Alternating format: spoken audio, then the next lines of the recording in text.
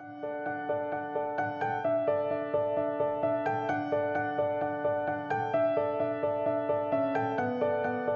well, I started here probably about 5 years ago, I'm guessing now, but we used to go all the way to London because I used to live in London, and we used to go and see the same guy over and over because he was introduced me by a friend, and it was just so nice to see somebody that I could relax with, because prior to that I'd always been nervous, bad experiences when I was young, that kind of thing. Sister screaming in the room next door because they didn't give her quite enough stuff. Old days. We'd been seeing this guy for 30 years, and he said he was going to retire. He was really young, but he said he was going to retire. And we were like, oh God, now what do we do? And a lot of the fears came back. So whereas he'd got me quite relaxed, my teeth were generally not good, so he'd done a lot of work. We thought, what are we going to do? Well, we live local to Whitchurch, so we looked around and we came to see the receptionist, and she said, for nervous people, we have Shilpa, who is really good with nervous people. And we thought, well, you know, but we went in and she was brilliant. She was absolutely brilliant. She put me at my ease straight away. She's got tiny, weeny little hands, so you never feel them going in.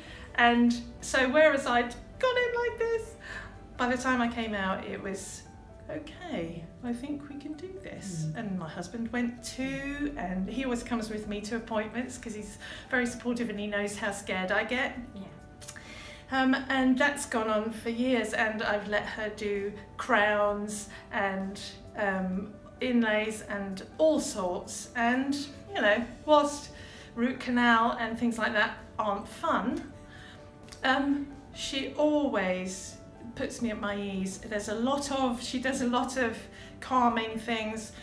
Remember to breathe, she says. Remember to breathe, which sounds silly, but needs to be done. And it does help you relax.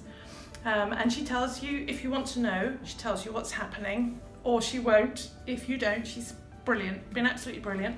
And over the time, she's put me at my ease, so I don't even really feel awful when I'm going to the dentist, which a lot of people do, obviously.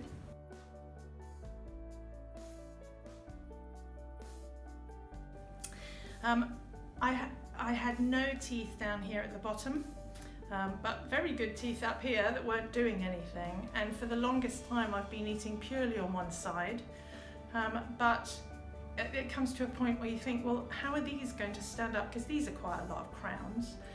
How are these going to stand up over time? So this year we thought, finally, let's bite the bullet and go for implants, which we'd seen whilst sitting in Whitchurch on a little screen with lovely little cartoon happy people saying, oh, you just pop this little thing in here, and then you pop this little thing in here, and it looked really easy.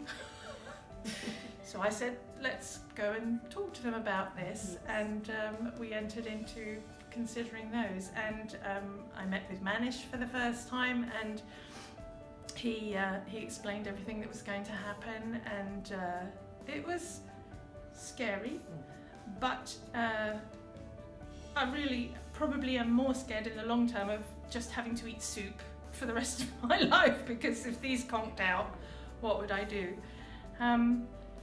The day of the operation I was nervous. I'd be lying if I said I wasn't, but Shilpa even came along to hold my hand. My husband was there.